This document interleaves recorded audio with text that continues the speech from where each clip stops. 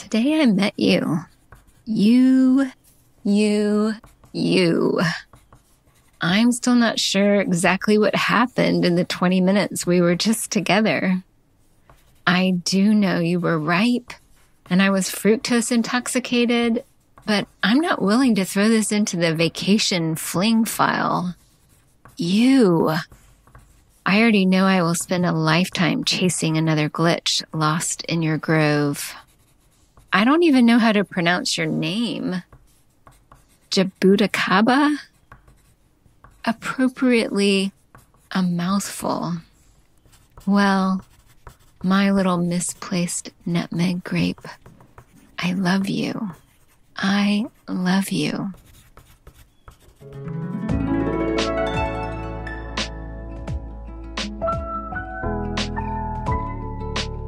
I'm Jessamine Starr. You're listening to Fruit Love Letters. Food for me is a way to express love.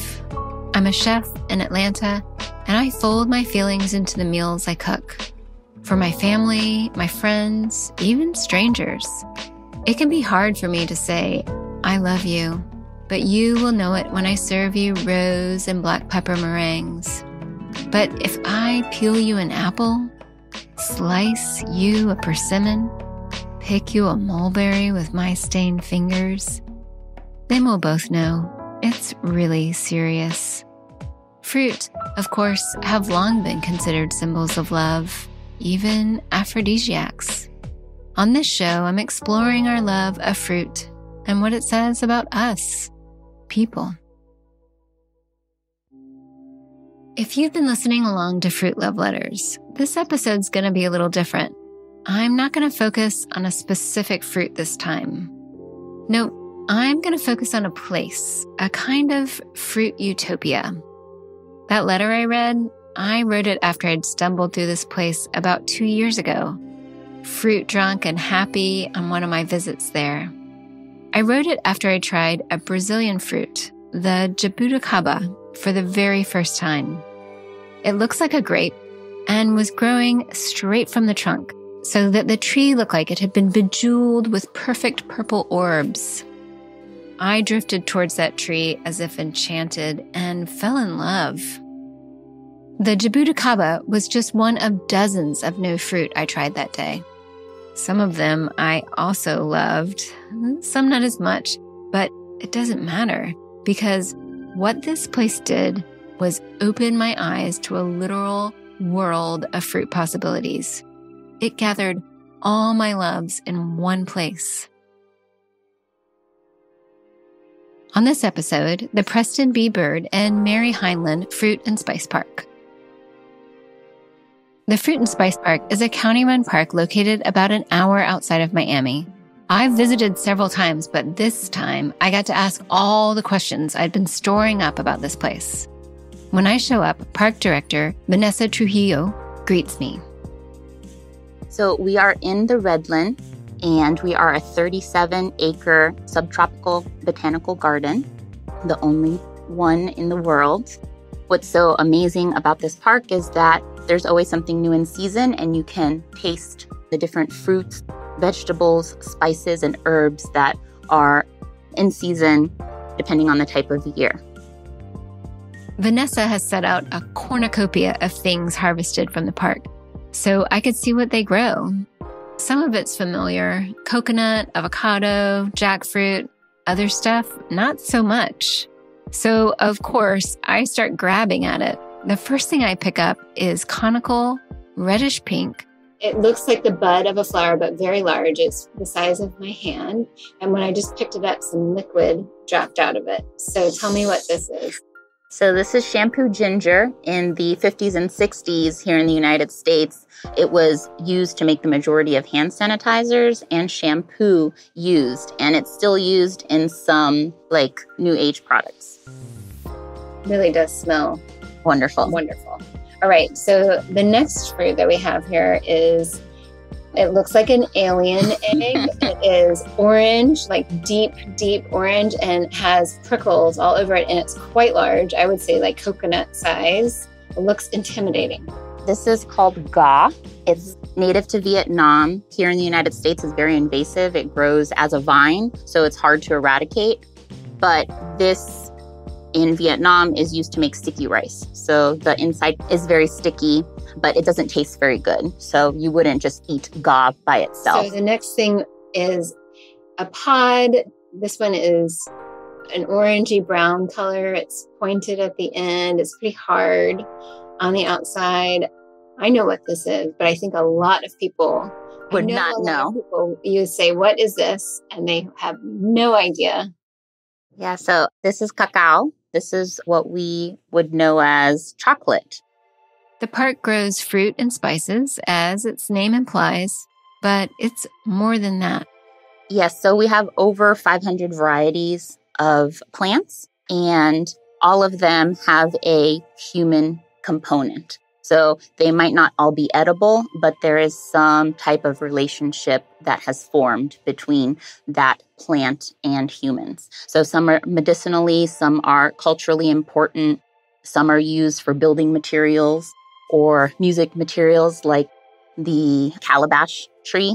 Their nuts are used for maracas, and culturally they have been used for bowls, maybe helmets as well. So they're really, really interesting. To understand why a 37-acre botanical garden in Florida grows more than 500 human-focused varieties of plants, many of them from faraway places, it's helpful to look at the place's history. For that, I turned to Louise King. My name is Louise King, and I'm a horticulturalist here at the Fruit and Spice Park. We sit on a bench kind of close to the road to talk, and she explains that in addition to being the horticulturalist, Louise is kind of a local history buff. So I asked her to walk me through the park's origins. In the 1920s and 30s, a lot of Northerners were coming down here to have homes and farms. But they were coming down here expecting to grow apples and peaches because they grew them in Michigan.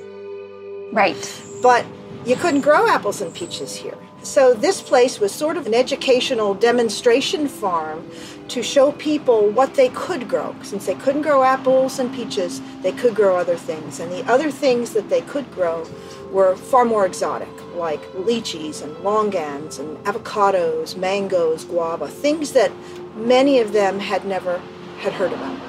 So this park was established and it was planted. It was at the 18 acres at the time in 1944.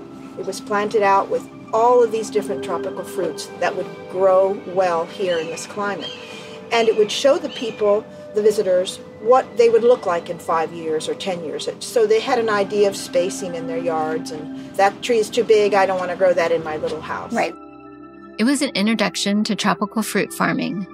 It was also one of the many ways Florida enticed people to settle in the quickly developing state by showing them what life could look like there.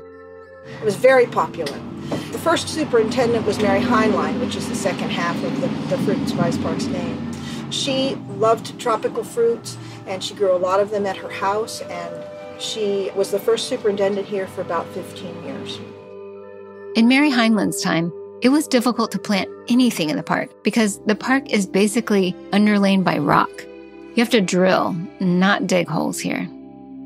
They didn't have mechanical drills. A lot of times in this area they would use dynamite. So it was a very difficult thing to plant all these trees. Well, after Mary Heinlein left, there were two other superintendents, and they didn't expand the collection too much, but it wasn't until 1979 that Chris Rawlins became the superintendent, or the park manager as he was called. Chris Rawlins was a professional photographer, and he was a tropical fruit lover. He was very active in the Rare Fruit Council that was in Miami. And I remember he told me one time, he says, well, when I came to the Fruit and Spice Park, I brought a dowry of 17 jackfruit trees.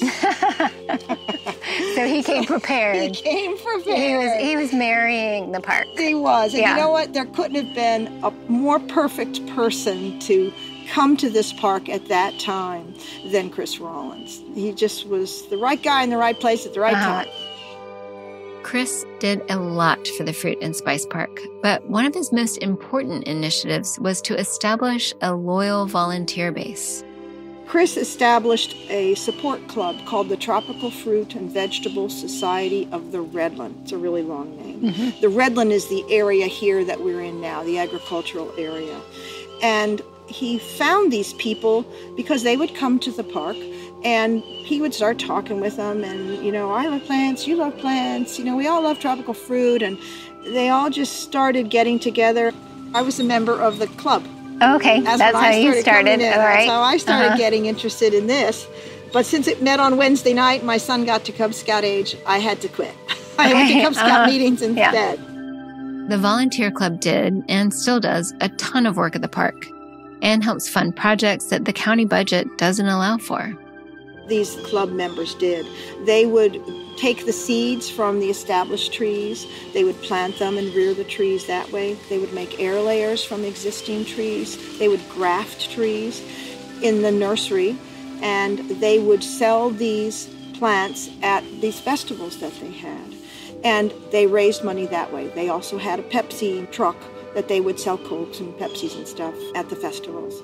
And with that money, Chris was able to buy a tractor. He bought irrigation systems. They built a nursery in here.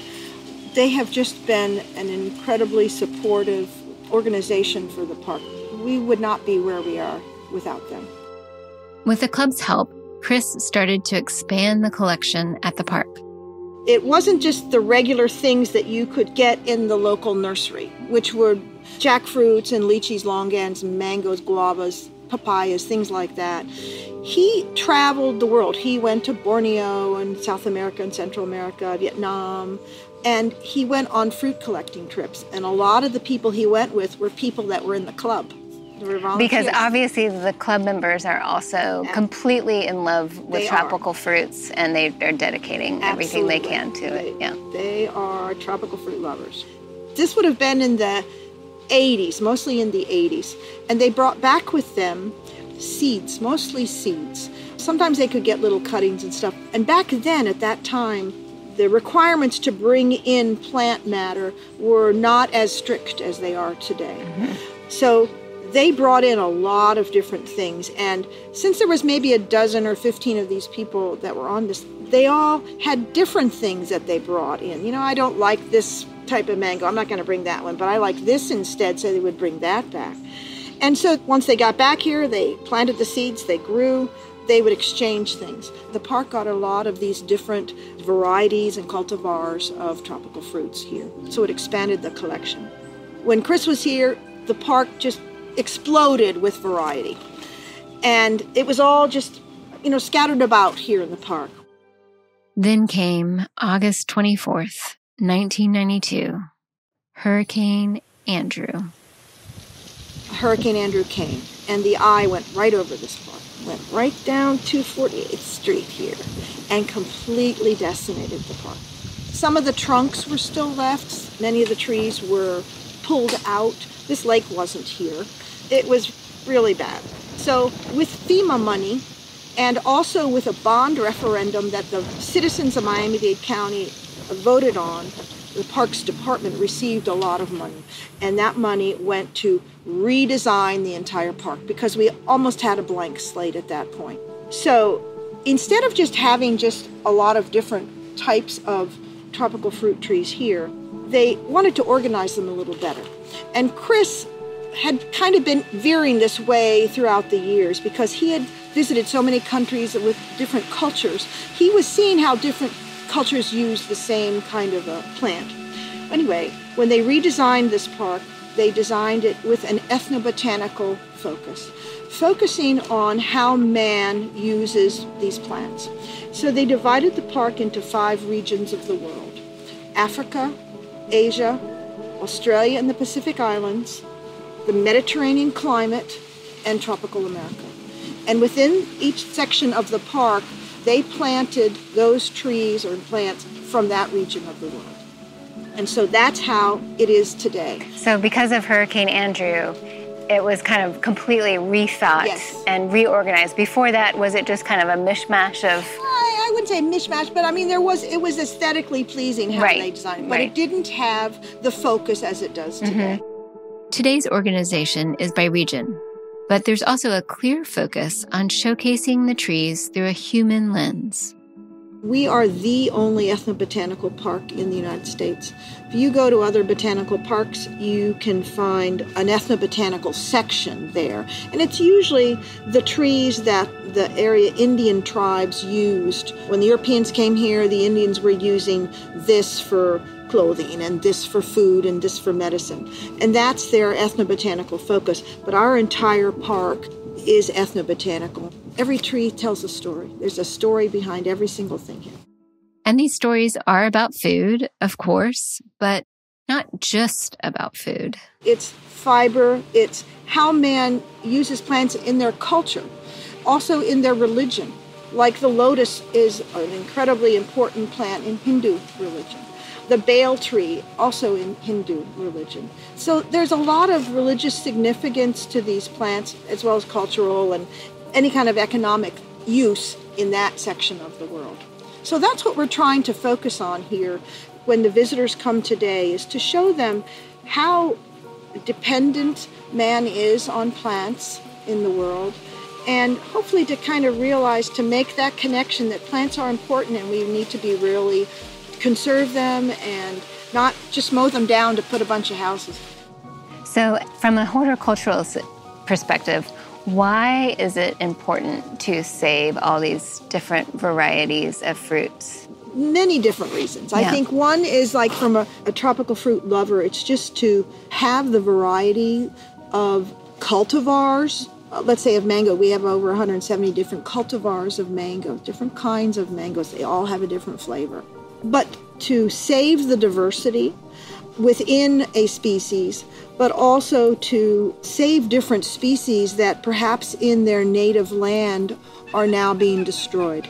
In Asia, there is a lot of palm plantations going in, and they're just mowing down the forest. I know this is happening in Borneo, which is an incredible place for diversity, of plant diversity, and they are destroying the forest to plant palm oil plantations. So many of the trees that we have here are threatened, some are endangered in their place in the world, their origin, their native country. So saving that diversity in this botanical garden, which we now consider a botanical garden, that's important. So the conservation aspect, saving the diversity, and you never know what they're going to find medicinally. There's all these compounds that we find cure whatever kind of disease or condition. We sometimes find them in these plants here. Right, and I feel like a lot of that too is lost knowledge that needs to be refound, but it can only be refound if the plant still exists. If it's there. Yeah. Yes, I know. Diversity is also important for agriculture. So many commercial crops rely on one variety today. If a pest or weather or disease starts to decimate that variety, growers will need different cultivars to save their orchards to continue to grow the produce they want. And that's one of the important aspects of botanical gardens all through in the United States and all throughout the world, is that they are kind of like little islands of saving of this plant, the biodiversity in the plant matter. So, yes, you've been here long enough. I assume that you have tried every fruit in this park. You're not going to ask me this, are you? Oh, yeah. I know it's really hard. What's your favorite, or what's your top 5? When should I come back? Tell me. I'll tell you a story. Someone was interviewing an orchid lover with an extensive orchid collection, and they said, "What's your favorite orchid?" And he goes, "It's the one I'm looking at." Yeah, the one that's in season, that's dropping in my hand. Yes, it's probably the one I'm eating, because I love all the mangoes. Well, most of them. There's some that are just not good. The mangoes and good jackfruit, a good ripe jackfruit is just like out of this world. And then I grow lychees personally in my home, so I love lychees. And I also grow sapodillas. So it's so hard to I know, I agree. As somebody that writes love letters to fruit, I'm not running out of fruit to write love letters to. It's just a new one. Yes. Is there anything really unusual, or is there something that unexpected, like a fruit that you just shocked you or surprises you? I'm always amazed at the diversity of flavors that are within a species. Mango is a prime candidate.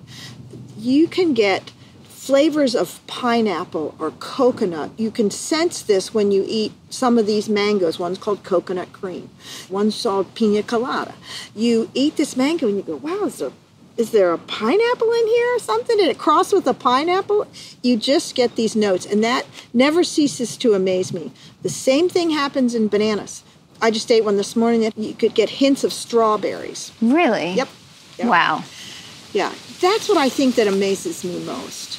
And also, too, what amazes me most sometimes is I say, people eat this? Because it's not good. Yes, not good. And I'm told, oh, no, you got to prepare it properly. And that's another wonderful thing about working here is because you talk to these people, and since we have 3 international airports that are within an hour or 2 of driving, we get a lot of international visitors. They come here and they go to the Asian section of the park and they see a fruit that their mother used to cook this way for them. And there's an immediate connection from the visitor to this park. It's just visceral almost. And it's nice to talk to these people because they're just recalling all these fond memories, but also it's interesting to see how they prepare them. I've learned so much about food and how it's made and how it's prepared. It's just expansive. Louise, of course, has been further expanding the park's offerings. She gets new plants from volunteers or orders seeds from around the world. She's worked at the park for about 9 years, and in that time, she's introduced about 300 plants. What have you planted most recently?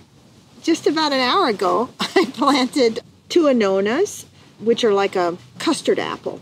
It's a Central American fruit. We planted a eugenia. It's like a little cherry. It's a bush that has like a little cherry. And then we did some gruyere, which is a plant that makes another little berry that is very tasty. I've never had one. I've read about it, and you can dry them, kind of like cranberries. You are never-endingly adding new things. If I can. And you know, a lot of times you plant something and then you go, this really is not a good, nobody likes this thing. And then this tree, or it's not a good cultivar, or the tree is just not suited for our soil conditions or our climate. And we have to do so much tending to the thing to add more iron or acidify the soil or water it extra, or it's too much sun or it's too much humidity or something, that we say, okay, it's time to go. The park is in some ways a strange construction, a garden of delights, and people-centric plants from all over the world plop down onto a rocky stretch of Florida. Tended to by fruit obsessives like myself, it evolves and changes and grows under the caring hands of staff and volunteers. It's a zoo, but for fruit, where people can experience some of the wonders of the world even if they can't travel. And here, perhaps, is the best part about this place. Unlike a zoo, these wonders are not behind a fence. You can stroll the grounds. You can taste whatever happens to be in season and is ripe enough to fall on the ground. And that is exactly what I want to do. I meet Iva Hegg, a park guide, for a tour of the park. My name's Iva. I'm a guest service representative here at the park. I've been here 16 years, and tours is one of my jobs that I love. Iva drives up in a golf cart, and before we even get in, she starts telling me about the plants we see. I quickly learn she's a fountain of knowledge, pointing to tree after tree and narrating their stories. Let me tell you, I grew up in southwest Kansas. We didn't even have trees out there, let alone fruit trees. So when I first day here, I was overwhelmed. But I was able to work outside for a couple years. I actually tagged the trees and I got to know them, and you're always learning. We get in the golf cart and start off. All right.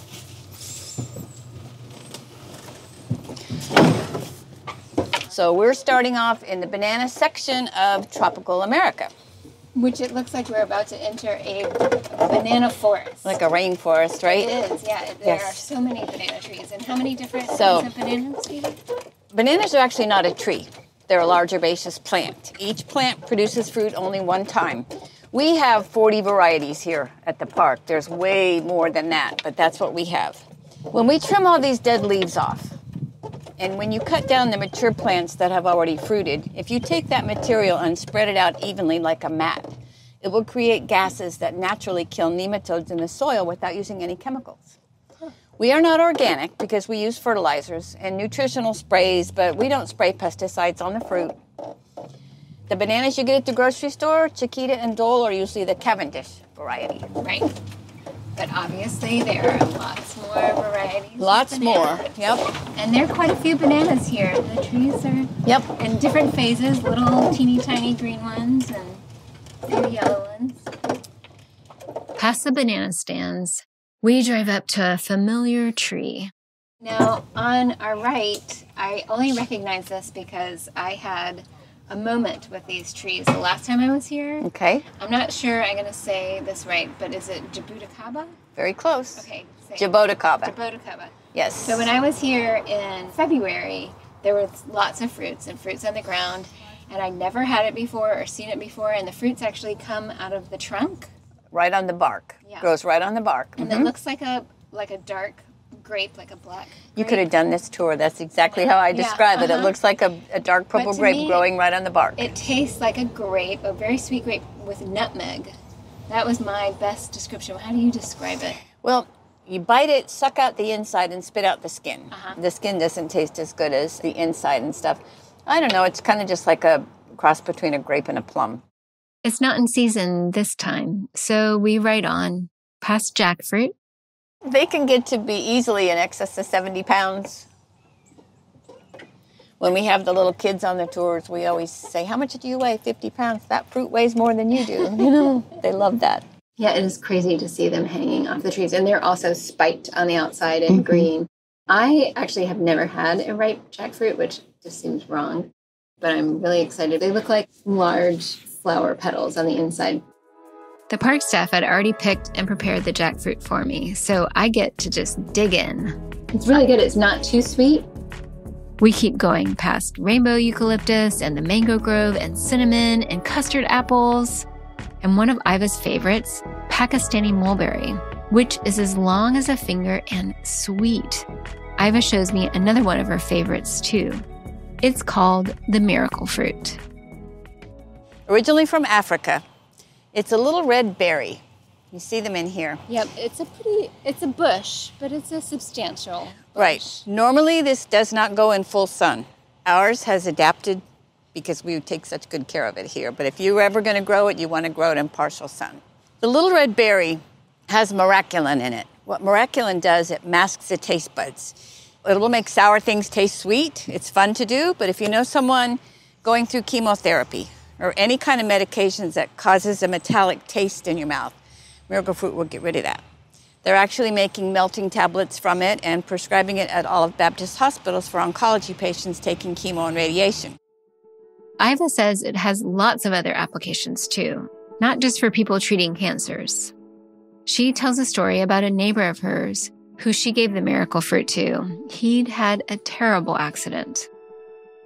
He was pulling in his driveway with a horse-drawn cart, thinking what a beautiful sunset. A car came out of nowhere, hit his horse. It killed his horse, but the horse stopped the car from coming on him. He said, I woke up, they were sticking tubes down my throat, and then I was in a coma. He said, that was 2 years ago, and I haven't tasted food since. Everything tastes like cardboard to me. I said, do you like mango? He goes, I'm from Cuba. I said, okay. That means yes. Yes. This is a grown man. When I gave him the miracle fruit and the mango, he went to that front window by that stained glass and literally started sobbing and crying and saying, please forgive me. I feel like a child tasting food for the first time. Yeah. I always, it does, because, and what his reaction was, he said, I have to know why you did that. And I said, God has you cross paths with people to help each other when you're supposed to, and that's all that happened here. I've met his wife and his daughters, and they said, we didn't really believe him because we've been cooking for him for 2 years. So we made a buffet, And we blindfolded him, and we set him there, and we fed him. And he could taste everything. With the miracle fruit. Mm-hmm. That is and I kept in touch with him over the years. I say, I talk about you on my tours, and I think, did that really happen? He goes, I'm living proof it happened, More recently, she's been handing out miracle fruit to people recovering from COVID, because as we know, sometimes people who've had COVID can lose their taste. Usually briefly.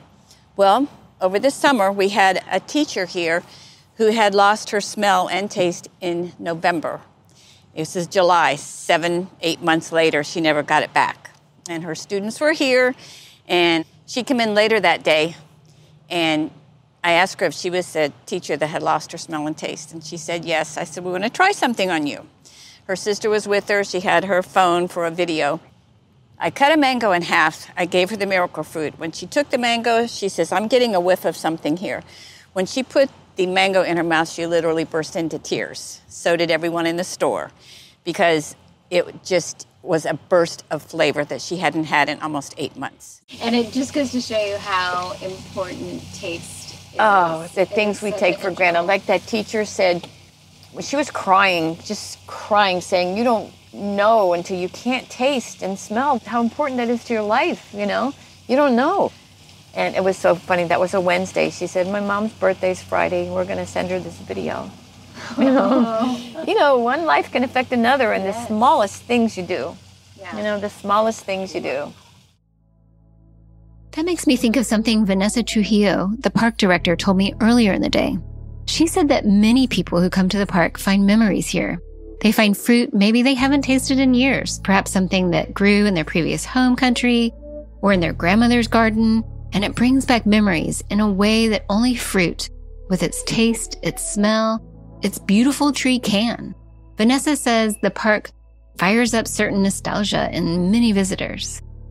They're able to see the fruit, they're able to taste the fruit and share that experience with their children, with their family, with their friends, instead of having to go to Asia, to Brazil, to all these different locations. They have probably a fruit from their childhood or from their life in this other country that they would never, even at a specialty store, it's just not going to be there because it's just not a commercially available thing. And they can come here and not only get to try it again, but share it with their family and see it on the tree, which just seems like it's so much more than sharing a fruit from the store. From the store, exactly. And that was also part of Mary Heinlein's vision, so that the public could experience and see what can be grown here in the Redland, and also showcase that you don't need to have a yard. You can grow things out of pots. You can grow things out of planters. So many of us now don't live in any type of agricultural or large landscape where we can grow tons of different herbs and vegetables. But if you have a planter, all you really need is a small space, and you can grow some of your own food. I definitely think the emotional connection and love for a fruit grows exponentially by growing it yourself, waiting for it, seeing it almost ripe, getting to pick it from the tree, and being here when you realize, oh, this is all that it takes. Like with the chocolate, it's not just going to the convenience store and buying a candy bar. There is so much more. Love and yes. So much care and love goes into. And when things don't work out, and then trying to figure out, okay, well, that didn't work. Maybe I need to water it less. Maybe I need to put it in a different space. Maybe I need to sing to it or anything that. Yeah. You actually need to love it for it to love you back. The people who take care of the Fruit and Spice Park love the trees here, and it's contagious. When you have a moment with a tree here, like I did with the jabuticaba, or like another visitor might have with a fruit from their childhood, or a fruit they learned about during a special trip abroad, or something entirely new they discover at the park, it makes them care about the fruit, about the place it grows, the people who harvest it, and caring makes all the difference. So the mission of the park is to gain awareness to the public of the importance of plants and plant diversity and that human component. So it's really about, teaching people to love plants and to instill stewardship and conservation values in students. in kids, in their parents, into everyone, and showcase the important relationship we have with plants. Love is such a complex, dimensional emotion. It's something I've grappled with, I've embraced, and I've questioned in my life. But if there is one thing I know undoubtedly, I love fruit. Yes, I love fruit because it's delicious, but I also love fruit because it makes me see the world in a different way. It makes me adventurous, curious, and so eager to try new flavors, go new places, and engage with nature and people in different ways. Honestly, it just makes me excited about life. Thanks to Vanessa Trujillo, Louise King, and Iva Hegg for showing me around the Fruit and Spice Park for this episode. And thanks so much for listening to Season 1 of Fruit Love Letters. Honestly, it has just scratched the surface of my curiosity about the stories that fruit has to tell. This is a love affair that's not ending anytime soon. Stay tuned for Season 2 of Fruit Love Letters podcast. And in the meantime, go eat some fruit. You can subscribe to Fruit Love Letters anywhere you get your podcasts. Fruit Love Letters is part of Whetstone Radio Collective. Thank you to the Fruit Love Letters team, producer Irina Zhorov, audio editor Bethany Sands, researcher Carolyn Crosby, and intern Indigo Clarkson. I'd also like to thank Whetstone founder Steven Satterfeld, Whetstone Radio Collective executive producer Celine Glazier, sound engineer Max Kodolchek, associate producer Quentin LeBeau, and sound intern Simon Lavender. I'm Jessamine Starr. Thanks for listening to Fruit Love Letters. You can learn more about this podcast at whetstoneradio.com, at Instagram and Twitter at Whetstone Radio. And subscribe to our YouTube channel, Whetstone Radio Collective, for more podcast video content. You can learn more about all things happening at Whetstone at whetstonemedia.com.